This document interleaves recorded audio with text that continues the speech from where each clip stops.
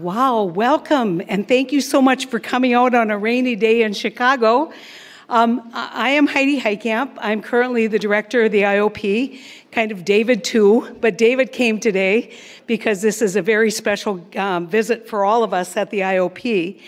I just want to first off say that we're so pleased that you could join us as we welcome Michigan Governor Gretchen Whitmer for a conversation with IOP Fellow Kate Brown, the former governor of the great state of Oregon. You know, when I started in politics 30 years ago, to have two governors so prominently featured on a stage would not have been possible. And so we know every year things change in politics and change many times for the better. Before one of our students comes onto the stage to formally welcome our guests, I want to share one brief programming note. Due to the time constraints for today's event, audience Q&A will be a little different format from our typical way we do Q&A.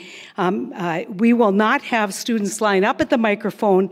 Instead, Governor Whitmer will field pre-submitted questions that were sent in by those who successfully registered to attend the event. Please understand, Governor Whitmer has not seen the questions in advance.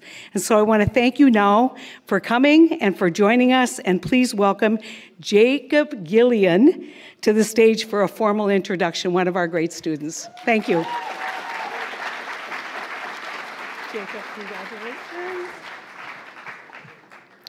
Hello, everyone, and thank you for joining us today for the IOP Speaker Series event, Politics, Policy, and Pragmatism, an hour with Governor Gretchen Whitmer. I am Jacob Gillian. I'm a third year here in the college. I'm co-chair of Spectrum, one of the student civic engagement groups here at the IOP, and perhaps most importantly, I'm a proud Michigander. It is my honor and yes. It is my honor and pleasure today to introduce my governor, Gretchen Whitmer. Governor Whitmer has proven herself to be one of the nation's most effective leaders. In her first term alone, she signed over 1,000 bipartisan bills into law. To name only a few of her achievements, she has signed historic voting rights legislation, upgraded our state's water infrastructure, made school lunches free, lowered the cost of college, signed common sense gun safety measures, protected LGBTQ rights, and, as she promised in her first campaign, she fixed the damn roads by repairing over 20,000 lane miles. Without a doubt, she's one of the best people to talk to tonight about getting things done. Moderating tonight's event is former governor of Oregon and current IOP Pritzker Fellow, Kate Brown. Governor Brown has plenty of experience getting things done herself, having served in the Oregon State Legislature as Secretary of State and serving 2 terms as governor. I also want to briefly mention the next upcoming Speaker Series events. On this Friday at 12 p.m. in Ida Noyes, we'll be hosting University President Paul Alvisados and Rockefeller Foundation President Rajiv Shah for a discussion about leadership, optimism, and tackling big challenges. On October 26th at 5:30 p.m. in Ida Noyes, we'll be hosting former Attorney General Bill Barr to talk about his public service journey. For more info on upcoming events, you can visit the IOP website at politics.uchicago.edu. Lastly, as a reminder, please silence all cell phones. Now, without further ado, please join me once again welcoming Governor Gretchen Whitmer.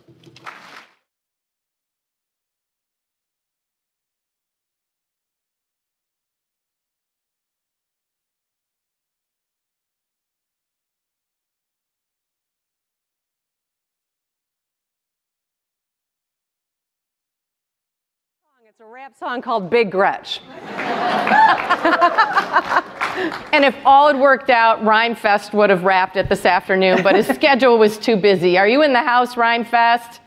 He's one of our fellows this fall. Good afternoon, everyone. I'm just delighted to see all of you, and we don't have a ton of time, so we are just going to dive right in. Obviously, in order to get to be governor, you have to run for office, and campaigns can be tough, and they can be grueling. They can also be great fun.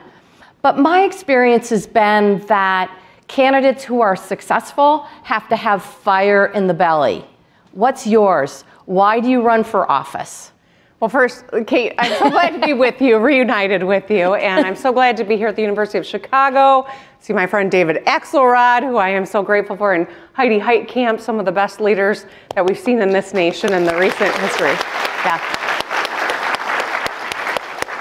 And when I first ran for office, I was 28 years old. Oh my God. And a lot of people said, you are too young, you gotta cut your teeth, you need to run for this office before you have credibility to run for another.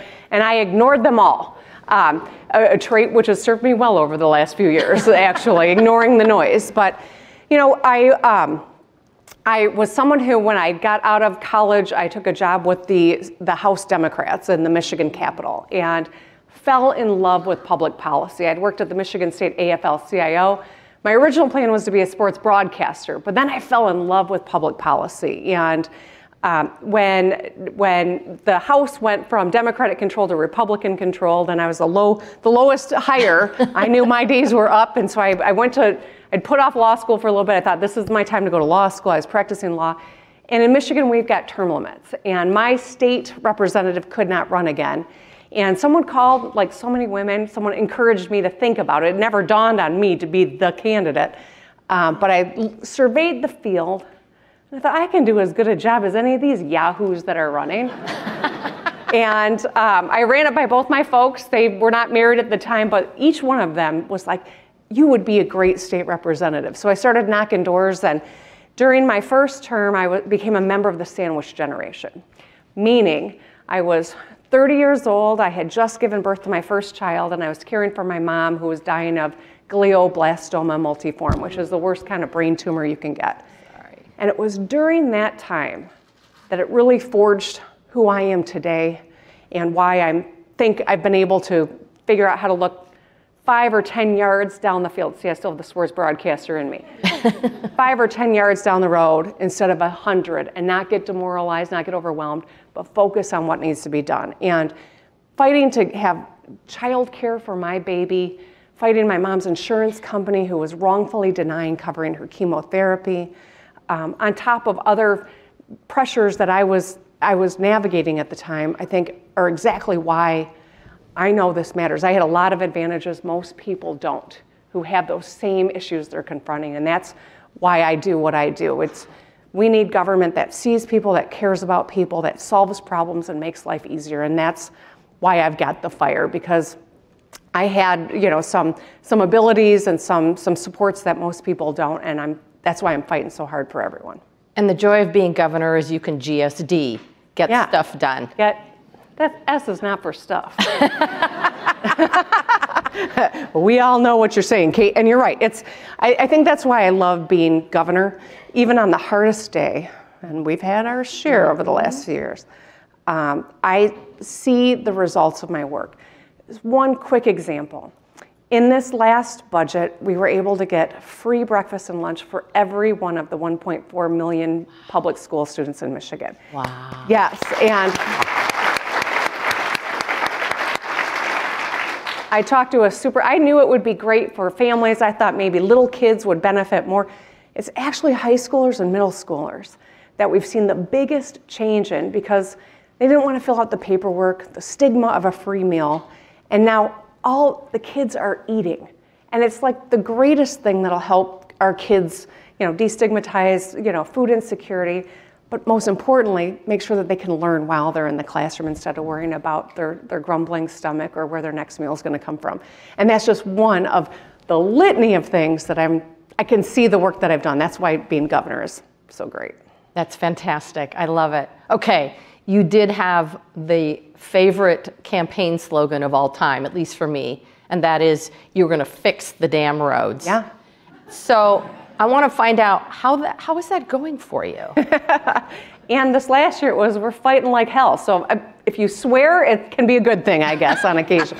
When I was traveling the state, so when I decided to run for governor, I'd been out of office for a few years. I served for 14 years in the state legislature, in the House 6 years, and in the Senate 8 years. And I was in the minority the whole time. I was the minority leader in the Senate. I got my teeth kicked in for 14 years. And I thought, I've done my public service, I'm term limited, I'll go back into the real world. And I was teaching both at the University of Michigan and Michigan State, which tells you I can bridge gaps. But but I think, and I was telling you this before we came out, being around students just reinvigorated my soul and gave me optimism and compassion, the passion to run again. But what I did was I spent 2 years traveling the state of Michigan. Now, you're all in Illinois. You probably know what the shape of Michigan is, but just in case, I'm pulling out my map, right? Lower Peninsula, Upper Peninsula. I traveled all across the state, 83 counties, and I spent time in every one of them, even the reddest of the 83 counties, because I wanted to understand what people needed. I wanted to make sure that I focused on the things that mattered. And all over the state, people would say, I just want you to fix the damn roads. It's like, so I was at the Children's Hospital in Detroit, and I met a mom whose son was in the hospital. Mm-hmm. She had 3 other boys at home in Flint, driving up and down from Flint to Detroit, you know, good 60 miles every single day. And I said, you know, if I'm elected governor, what could I do that would make the biggest difference in your life? And she thought for a second, she said, I just need you to fix the damn roads. And I was like, your son's in the hospital and the roads are front and center. And she told me why. She was driving down from Flint, down to Detroit, hit a pothole, and it busted the rim on her car. And so she was off the road for a whole day trying to get her car fixed. It was $1,000 worth of damage. So she missed that day seeing her son, had an expected expenditure of $1,000, which was money from childcare or rent. And this was why number 1 on her list was fix the damn roads. And for me, it crystallized when the fundamentals are falling apart. It's people who are on the margins who are paying the worst price. If you can't drink the water coming out of your tap, some folks will just go out and buy bottled water. Others have no choice. If you hit a pothole like that, some people will drive their second car. Others will be stuck off the road and taking money out of rent or childcare just to get back moving again.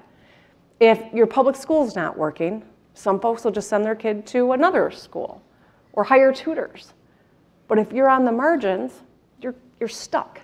And I think that's why our focus on the roads has been so important. And we've made some headway. There's a lot of work to do. But the Biden-Harris infrastructure dollars have really supercharged the work that we're doing, and it's making a difference for people. A lot of money coming in that really makes a difference. Yes, ma'am. Okay, while we're on roads, you brought up a number of issues that I want to talk to you about, but we only have so much time. But while we're on roads, I want to talk about electric vehicles. So the West Coast, from my perspective, has done fairly well transitioning to electric vehicles. We don't have an auto manufacturing industry. We take great pride in our progressive public policies around climate change, and our gas prices are relatively high compared to the rest of the nation. Talk to me about how Michigan is transitioning to electric vehicles and what that looks like literally on the ground, or I should say, on the road. Well, so I'm very pleased that we are seeing the American auto companies really moving forward on the transition. We were behind, and they're moving quickly and making great strides. We're working hard to build up the infrastructure, the charging infrastructure.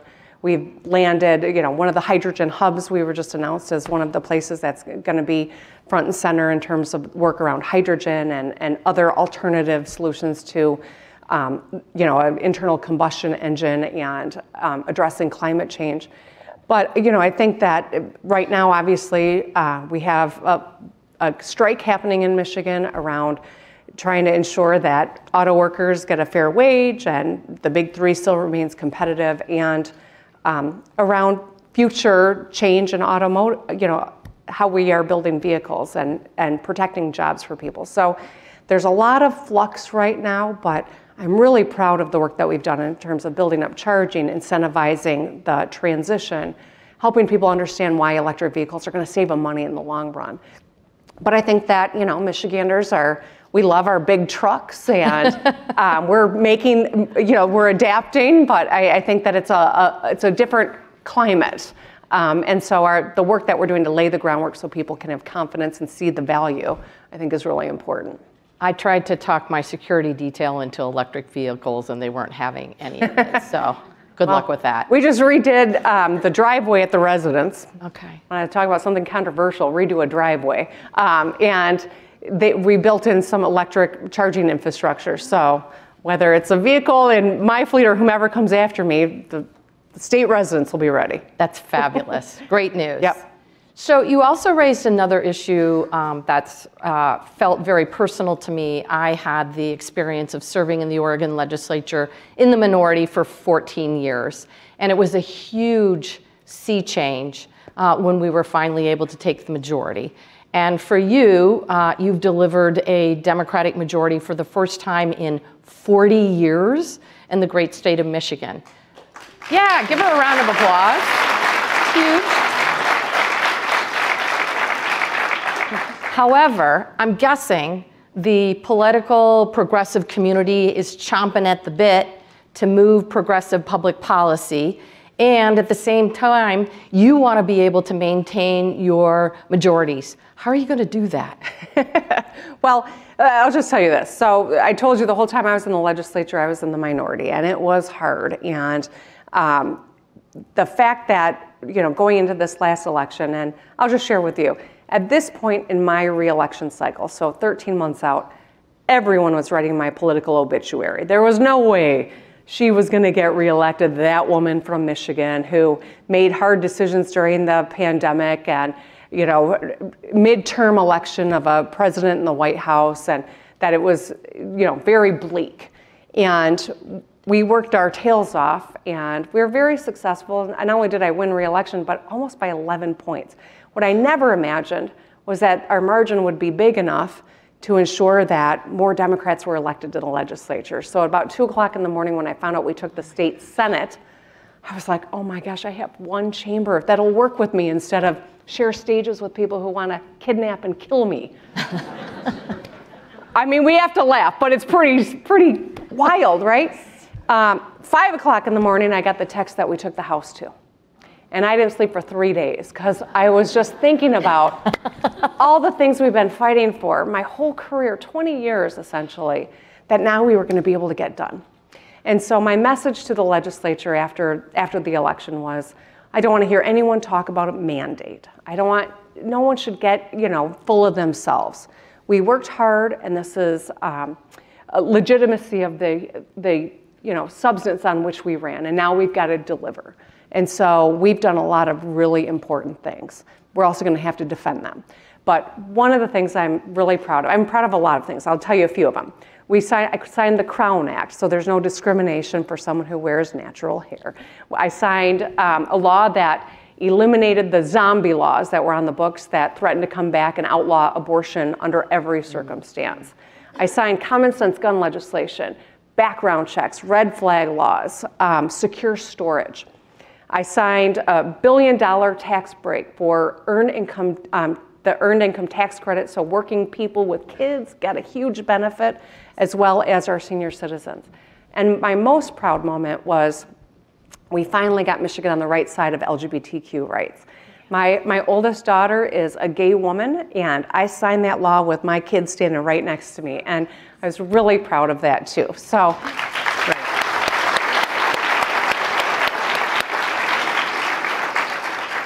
So we've done a lot of good things. We've been living our values, but we've also done a lot of really smart things as well that are around our economy. I've paid down billions in state debt that was accrued before I became governor. We put a record amount in our rainy day fund. So in the event that there are ups and downs in the economy, we've got some ability to ensure that we're not cutting some things that are really important. We created a rainy day fund for our education system. So our school aid fund actually is a rainy day fund now for the first time. Our credit rating got upgraded since I've been governor. So I share this because while we've lived our values on quote unquote social issues, which they're always linked with our economy, we've done a lot of really smart things that have put the state in a stronger position. And I think we've got to talk about both those things as we go in to defend this majority. It's also a one-seat majority in both chambers. So in the Senate and in the House, it's a one-seat majority, which is why if someone doesn't get to work, we're not in the majority. So now you know another reason I'm fixing those damn roads. No potholes keeping those legislators away. One-seat majority, that's not very much. Mm-hmm. All right, I want to talk a little bit about your strategies around progressive playbook that I think is a winning strategy, not only for the Midwest, but for all across the country. And you've mentioned it, it has to do with the economy, but it also has to do with personal freedoms. I want to start specifically with the issue of choice. And Michigan has had sort of a convoluted history. And I want to hear a little bit about how you developed the legal strategy and then the political strategy around ensuring that women, that people have access to the reproductive health care that they need and deserve.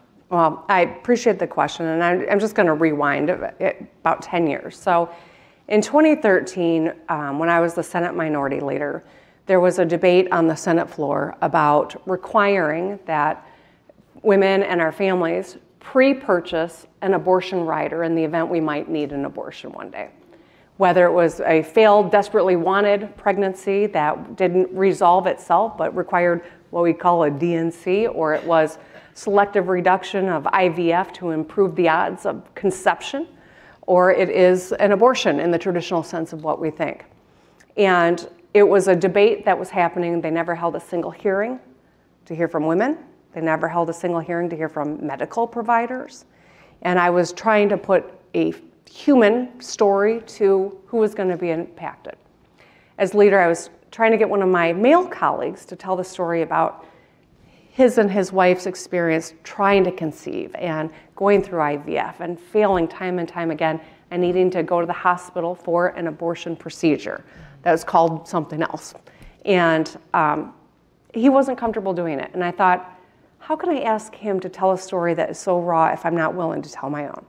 And so I went to the microphone and talked about how, for the first time publicly, that I had been raped when I was in college. It was not a planned speech. I actually, if you look at the video, I threw the speech off and I just went off the cuff. I hadn't planned to do that, but I was so mad that they weren't even listening to women. You know, I didn't change a single vote that day. The next morning, I was incredibly depressed. That night, I had to call my dad and tell him something that he was going to hear in the news that he did not know. And the next day, I went in, though, and as depressed as I was when I woke up, by the time I got there, the phones, the emails, I mean, people had shared similar stories. And so this is a fight that we've been waging in Michigan for a long time. Barrier after barrier has been erected. And so when Ruth Bader Ginsburg passed, I was very worried that we were going to go all the way back to 1931, which is when a law was put on the books in Michigan that outlawed abortion without any exceptions for rape or incest, criminalized doctors and nurses. And so I filed a lawsuit before the Dobbs draft even was leaked. I filed a lawsuit, and I took some heat for it. People said, oh, you're overreacting. How many women have been told that in your life, right? You're overreacting. It's not ripe yet. This is unnecessary. And you have a very strong partner in your AG. I got a wonderful Attorney General, Dana Nessel. And so I filed a lawsuit. We got a stay when Dobbs did come out so that abortion was never illegal in Michigan. And then our partners at Planned Parenthood and the ACLU and an army of volunteers collected signatures across Michigan, and we put it on the ballot. And overwhelmingly, the people of Michigan voted to enshrine abortion rights in our Constitution. And earlier this year, I pulled out my pen and signed a law that repealed that 1931 zombie law so it can never come back to life. And we've got a bunch of trap laws that we're working to take off the books as well. And so there are additional barriers, but it's something that I think it's been minimized as a social issue for too long, but it's an economic issue, back to your question. On the trail, I would frequently get asked, oh, you're talking about abortion so much, shouldn't you talk about the economy? And I have a long patience. I am slow to boil, and I am pretty disciplined. I did not know that about you. You're the frog. You're the frog in the hot water. Okay. I'm a pretty disciplined messenger. But about the 1,000th time I got that question, I was like, okay, if you don't think abortion is an economic issue, you probably don't have a uterus, right? And I could see my communications team, their eyes bugged out when I said it. They said, well, I don't recall us talking about that answer. I'm like, oh, we didn't, but it's true. The most consequential decision a person makes in their lifetime is when and whether to bear a child. And so it is absolutely an economic decision. It is that ability that's gotten women the ability to participate in the workforce, right? So that literally changed in the last several decades, right? Because of contraception. Absolutely. And all of that's at risk with the current United States Supreme Court that we have. All of that's at risk with the potential of who's elected in next year's presidential and congressional elections. We can live in blue states. Fortunately, Michigan, I can say that at the moment, but it's still a swing state. You can say that here in Illinois. But all of us could be impacted because of what happens at the federal level, and that's why now is not a time to disengage, but it is time to actually redouble our efforts. Democracy is a spectator sport. It is not a spectator sport. We got to get in there and go. Right. And it's incredibly important. Did you do any work with your legislature around voting and election access? We did, and one of the things that I think was essential to our ability to flip both the House and Senate was a citizens initiative that was on the ballot in 2018, which took redistricting away from the legislature and put it into a bipartisan commission for the first time. So now the legislature couldn't gerrymander all of the districts. When I was governor my first term, I won by 8 points, but we still had a massive Republican majority in our legislature because we were so gerrymandered. After this last election with fair districts, we actually, Michigan is a 50-50 state, and it shows in my legislature, Democrats are in control by each chamber by 1 vote. So it's very close, but it's much more reflective of the people of Michigan, and that's why the redistricting reform was so crucial to our success, and that was a big part of the election rights that they codified at the ballot, but also we've done a lot more to make it easier for people to vote and to take part in elections. On campuses all across Michigan in this last election, students were standing in line because for the first time ever, you could register to vote on election day and vote on election day. And so students made the difference. That's great. As a former Secretary of State and as someone who won her first race by 7 votes, I'm absolutely committed to voter access. And you know my Secretary of State's great too, Jocelyn Benson, who you worked with. You have a very strong triumvirate, the 3 of you, working together, supporting each other, having each other's backs. How did that develop? You know, each of us came to it in a different way. It was really interesting. And each one of us was told you can't have too many women on the ballot. And each one of us ignored those comments. You know, as governor, you win a primary and earn your spot on the ballot. The Secretary of State and Attorney General in Michigan are nominated through convention process. I did not know that. We had different paths, and our senator, our U.S. Senator Debbie Stabenow, was also on the ballot then. So it really was all women, which is why I picked Garland Gilchrist to be my running mate, because I thought we should have a man somewhere. I'm just kidding. He's fantastic. So I want to go back to your strategy, your playbook for how Democrats win in the Midwest and frankly all across the country. And part of that is a very aggressive economic strategy. I know you can't share all of your secrets here, but can you talk a little bit about how you develop this strategy and what are your goals? Our strategy, Economic strategy. Yeah, okay. Well, I think, you know, our goal is to make sure, number one, that we continue to be in the pole position when it comes to all things auto, right? So we've got R&D, we've got the highest concentration of engineers per capita in the country is in Michigan. We've got phenomenal institutions of higher education, a low cost of living and a high quality of life. Oh, and by the way, 21% of the world's fresh surface water, as you all know too, we share it. But I think that, you know, that's important, but we've also made some great strides in terms of our life sciences corridor, and in the middle of the pandemic, we stole a headquarters from Florida to Michigan in Perigo in terms of medical devices and medical products. They wanted to be in a state that liked science, go figure, right?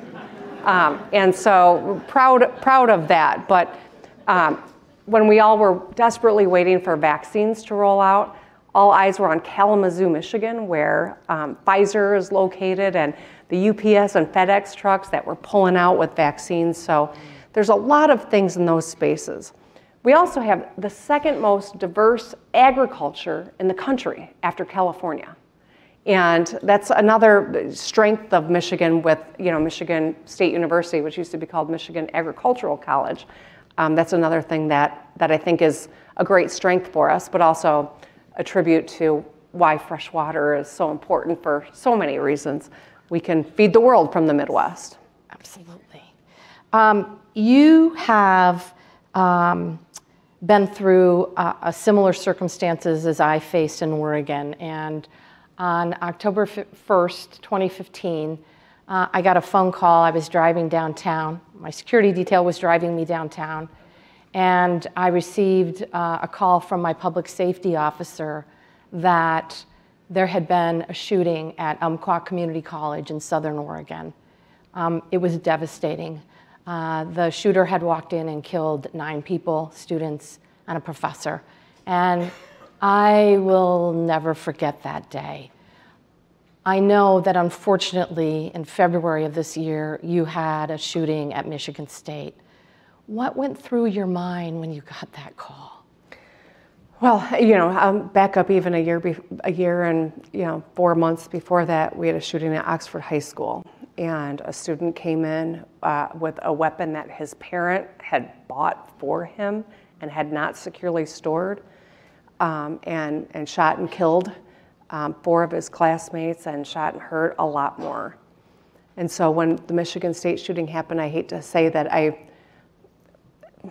had been through it with Oxford, although nothing prepares you for it and nothing can ever, I think, protect you from feeling all the emotions that everyone feels. It's the worst thing in the world, because you've done this work for the same reasons that I do, because we care about people. Mm-hmm. We want to help people, and there's nothing you can say to a parent who's lost their child to a school shooting that will ease their burden even a tiny bit.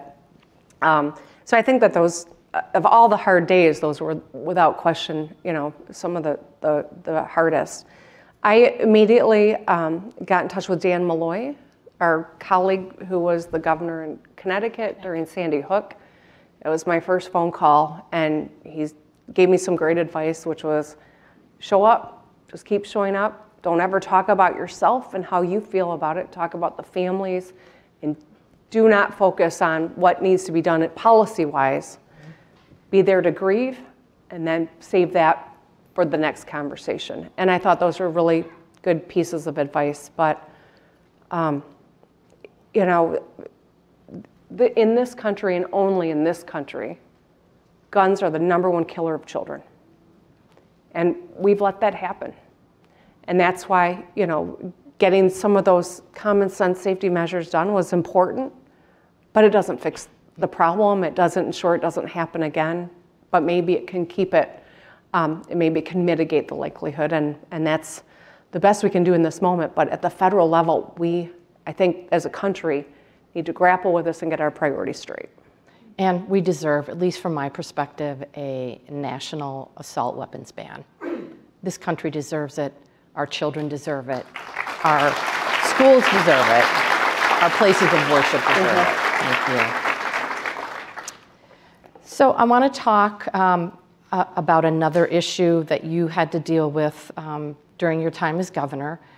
It was not an easy time for governors across the country, and governors were truly on the front lines. We were literally building the airplane while we were in the air during the pandemic. Many of us, out of concern for our children, our educators, our vulnerable families, closed schools for many months. We are seeing the data now, very clear that the impacts of those school closures are both long-term and far-reaching, and I'm sure many of the students in here were impacted by it. Would you think differently about those policies now? How would you assess your policies around school closure, given the data that we now have? Well, I'll start with this. If any thinking person who is being honest could go back in a time machine and do some things differently, we all would, right? As we've learned about COVID and who truly is vulnerable, that might have changed some of our calculations. I was building the plane while I was flying it, as were all the governors, without any help. In fact, with the federal government not just not helping us, but working against us in some regards. the experts that I was listening to were University of Michigan, some of the finest scientists there are. And I convened a group of Midwestern governors to talk regularly, to share information, help troubleshoot where we could help one another. And so it was me and Governor Pritzker, as well as Governor Walz from Minnesota, Evers from Wisconsin, Eric Holcomb from Indiana, and Mike DeWine from Ohio. So bipartisan group. And we even adopted Andy Bashir from Kentucky. He's not really Midwest, but I'm like, isn't he Southern? figured he could use some help too. But when we were sharing data, sharing the counsel that we were getting, when JB was speaking, I was getting the benefit of Northwestern, who was advising him, and he was getting the benefit of University of Michigan. When Mike DeWine was speaking, we had the Cleveland Clinic expertise, Walz, Mayo Clinic. So we had some of the best minds advising each of us, and we helped one another. But I'll say this, our scientists can tell us what happened the last time we had a pandemic. In 1918, kids died overwhelmingly. It was young people that were killed by the Spanish flu that took over the globe.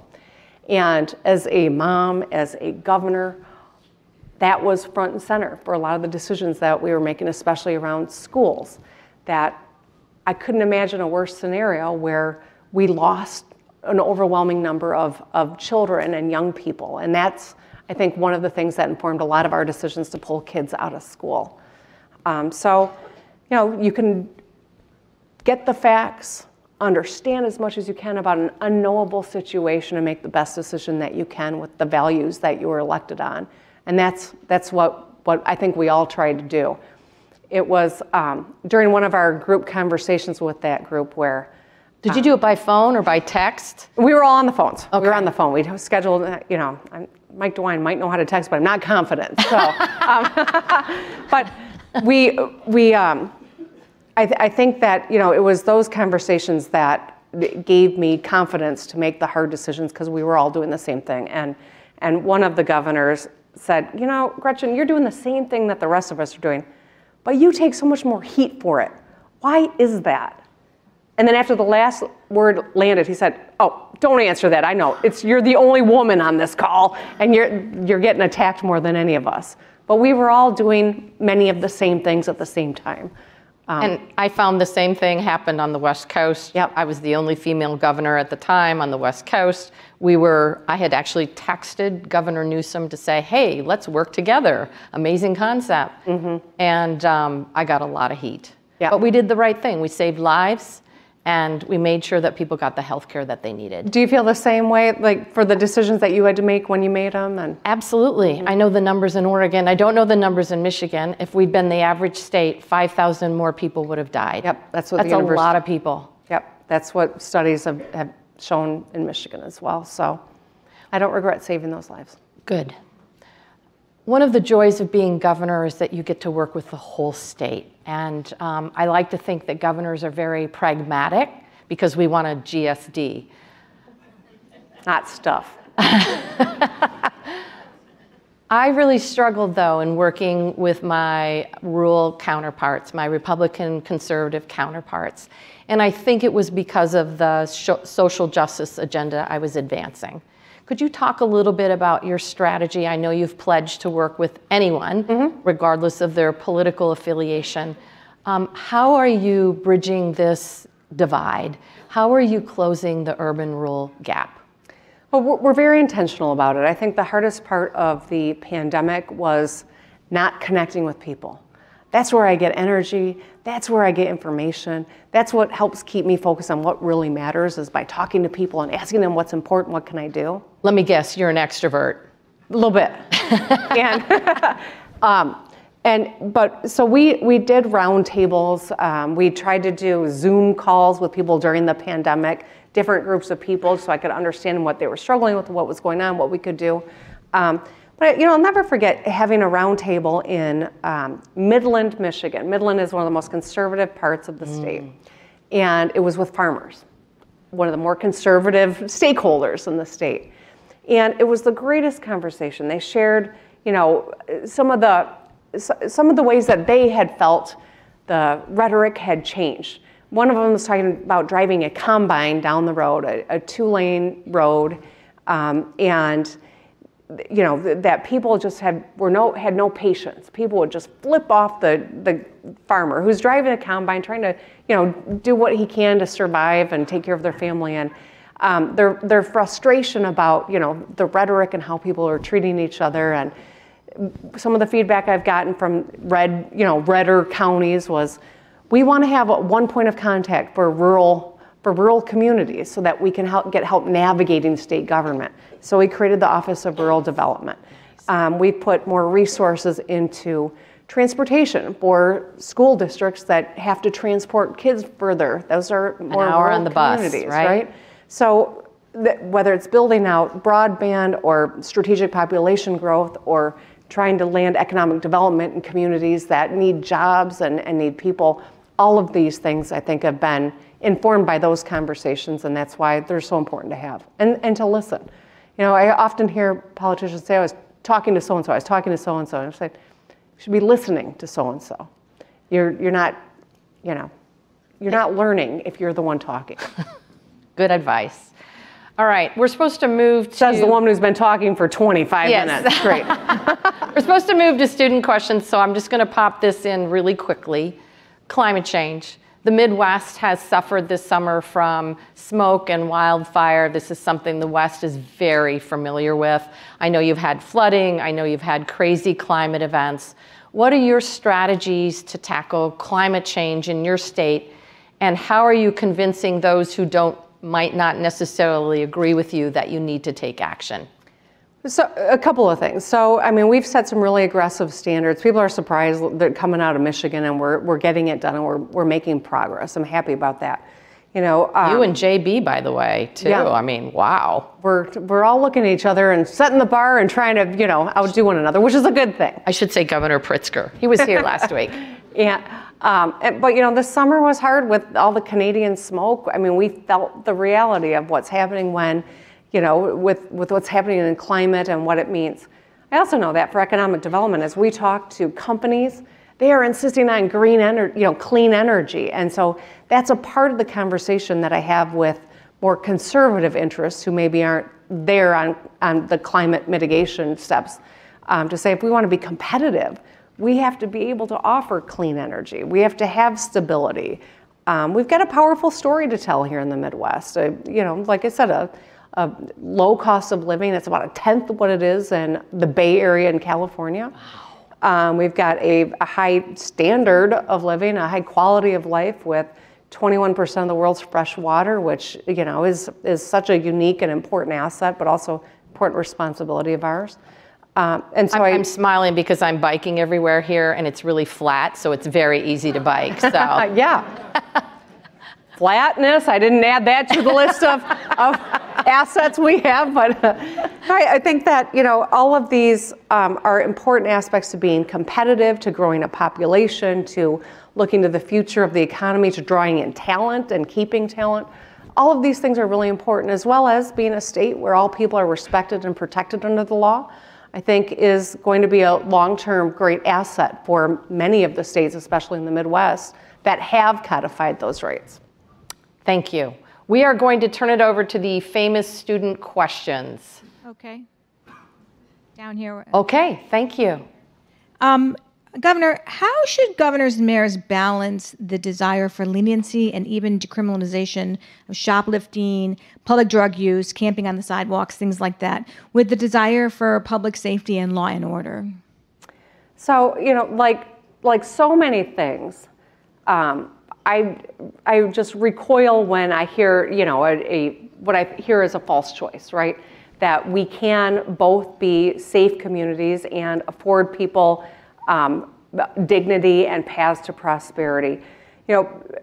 Here in Illinois, Chicago in particular, I know that you're grappling with a lot of the convergence of a lot of policies that you don't have control over, but that are you're living with. And so I don't come from a state where we are yet confronting many of those same pressures, so I don't know that I'm a great expert to answer this question, but I would just say, I think that it is important that we have safe communities, that we create paths to prosperity for every person, no matter who they are, where they come from.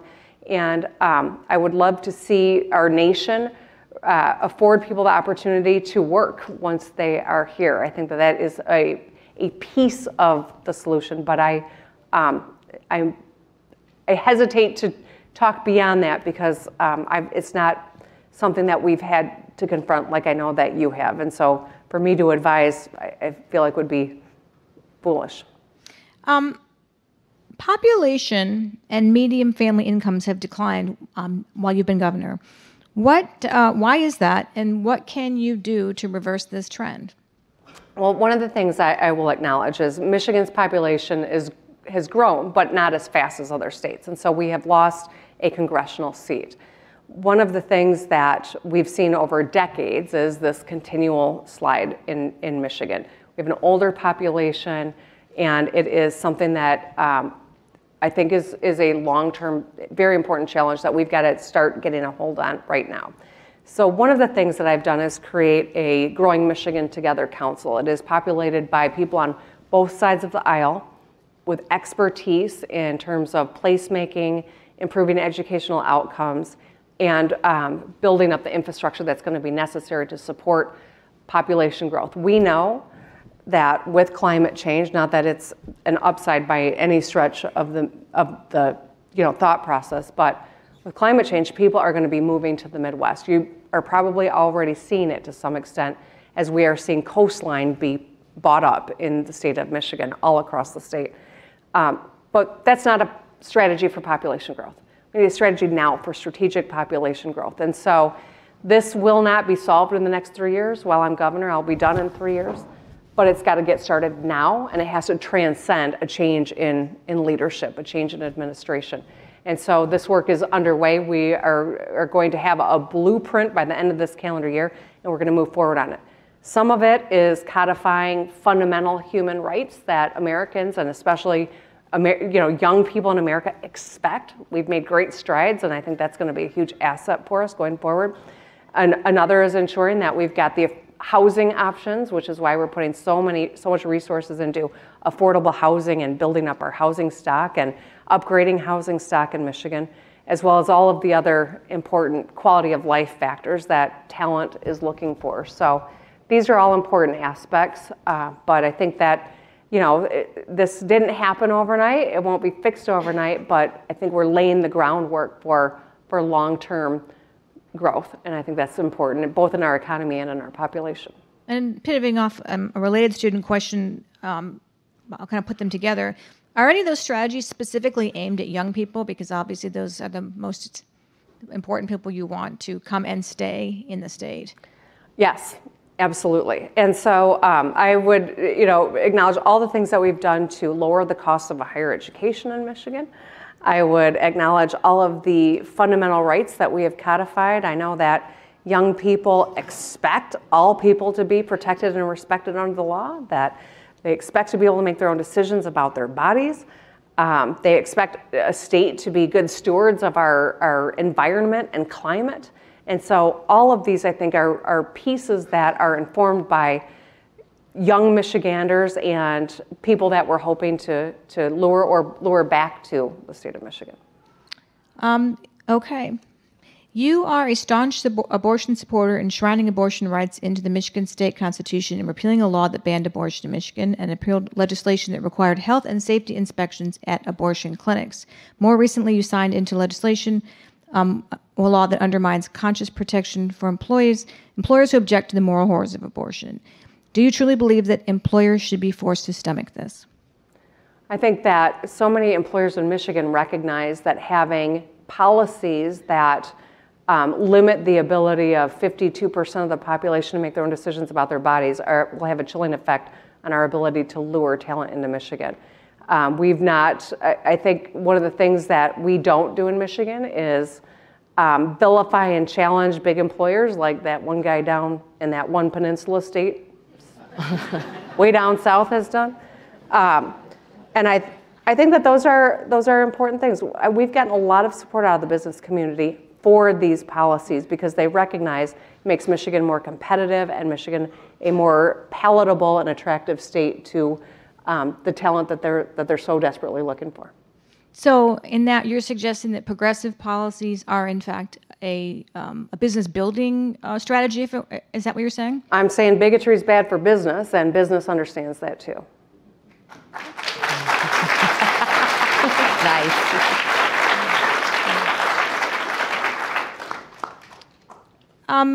Who is this student? Why does she get all the questions? I'll take the blame for the follow-up. We've been watching with horror the events unfolding first in Israel, now in Gaza. You govern a state with among the largest Arab populations in the country.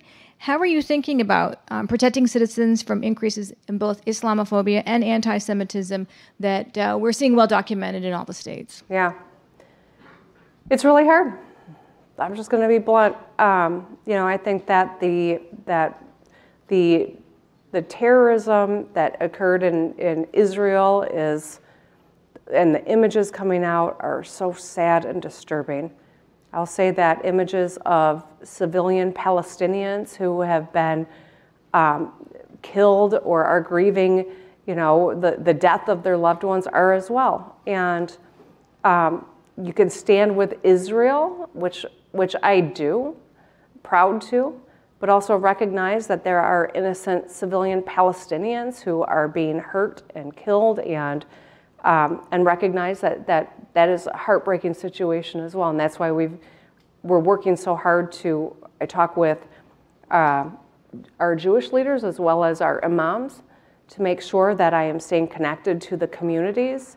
But I think it's important to acknowledge that I do believe that Israel has a right to respond, but I worry about all of the innocent lives that are being lost from both communities. How are you received with those messages when you go out into the communities? Everyone's mad. Mm-hmm. That's just honest. And I think that that's reasonable, but I'm going to continue to keep an open line of dialogue with all the people of Michigan, and I'm going to do everything I can to help Michiganders who are still in the region trying to get home.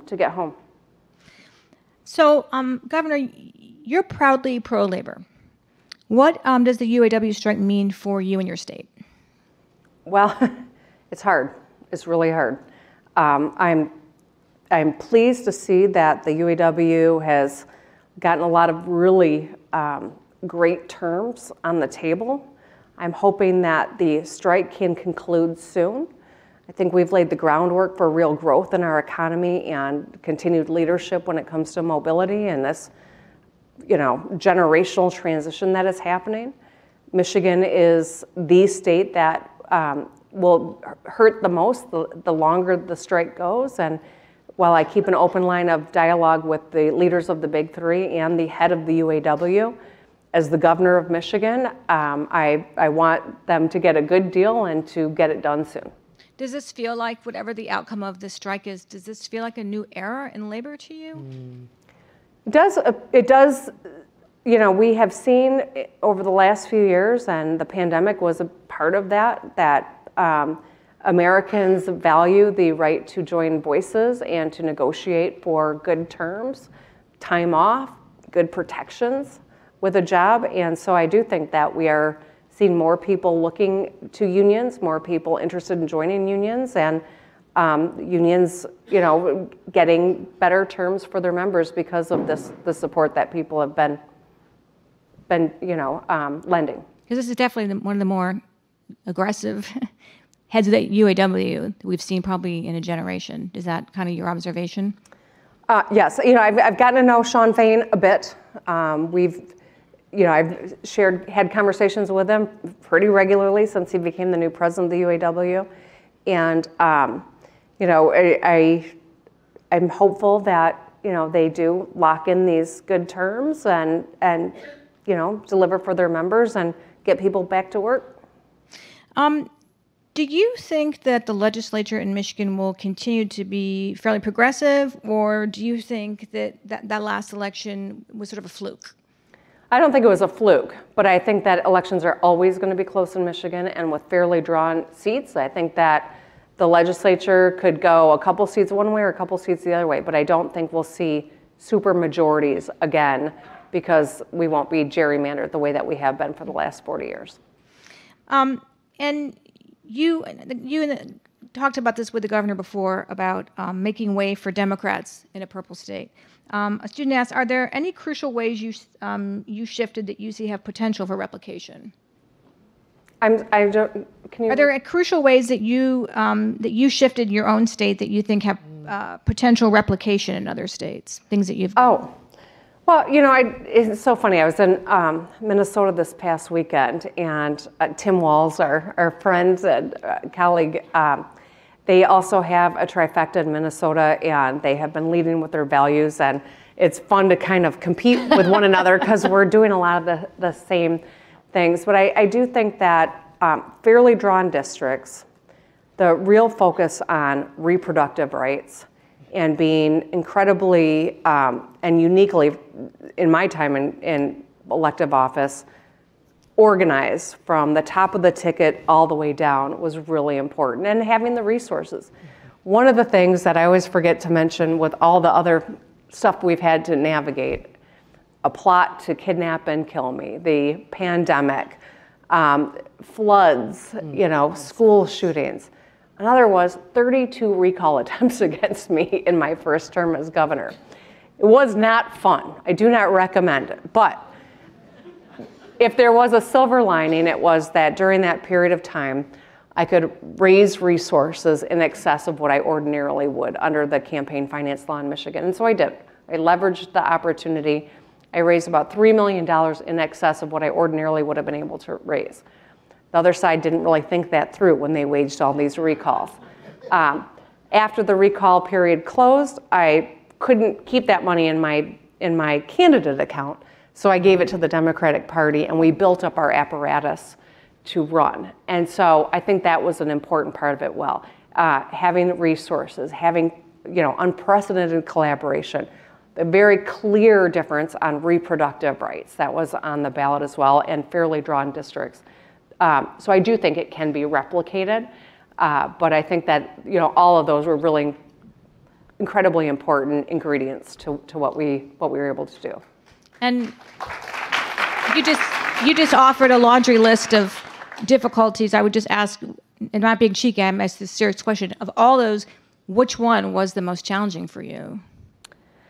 I think that the threats, I'll just say, anytime the former president even mentioned Michigan on Twitter, I got more death threats. Come to Michigan and say, lock her up, I get more death threats. Mm-hmm. Call me that woman from Michigan, more death threats. And while I never personally was fearful at any point that I might not live through my time as governor, I'm a different person today because of it. I love people. I would love to walk in anywhere across the state, and I just don't feel comfortable doing it anymore. And my family's been through a lot. My husband, who's a dentist, he's just this geeky dentist, had planned to practice dentistry for about 8 more years, and then retire. And the threats against me started spilling over to his office. He was getting threats at the office. His staff was scared. He was worried that one of his patients might get hurt. So he decided to retire. And, my kids are, fortunately, we're all healthy, pretty well adjusted. But I think that experience is something that I never could have contemplated when I ran for governor. It's a part of my reality to this day. And I think that's been something that's really, it hasn't fundamentally changed who I am or what I do, and I am not scared, and I stand my ground, but it's there. Well, let's end on a cheerful note, because I do think there has been a chilling of people wanting to run for public office in light of what you've just described. So how do you tell this room full of mostly young people how they should feel uplifted and want to run for public office and want to have There are a lot of young people here, many at heart. 20 seconds. Many at heart. Okay. How do you uplift them into wishing to serve the public? So the young people in this country have the most power in this country if you use it at the ballot box to change this, to lock in reproductive rights, to lock in civil rights, to ensure that you've got leaders who care about climate change and make sure that you've got a planet on which you can live and do whatever path you want in your life. It all stems from that ballot box. And so that's why it's about making sure that you not just participate, but those of you who think you might want to run. Don't let some artificial barrier stand in your way. Don't tell yourself you've got to hit this certain degree or this point in life or run for this smaller office. Ignore the noise.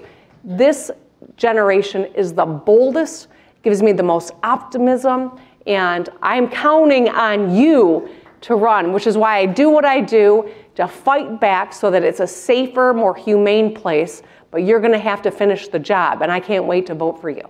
That was fabulous.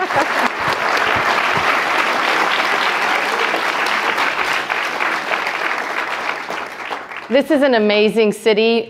You could be anywhere tonight in the great city of Chicago. Thank you so much for taking time out of your busy schedules to join us. To all the students, study hard, get registered to vote, and then run for office. Get a job first. And can we please thank that amazing woman from Michigan, Governor Gretchen Whitmer. Thank you.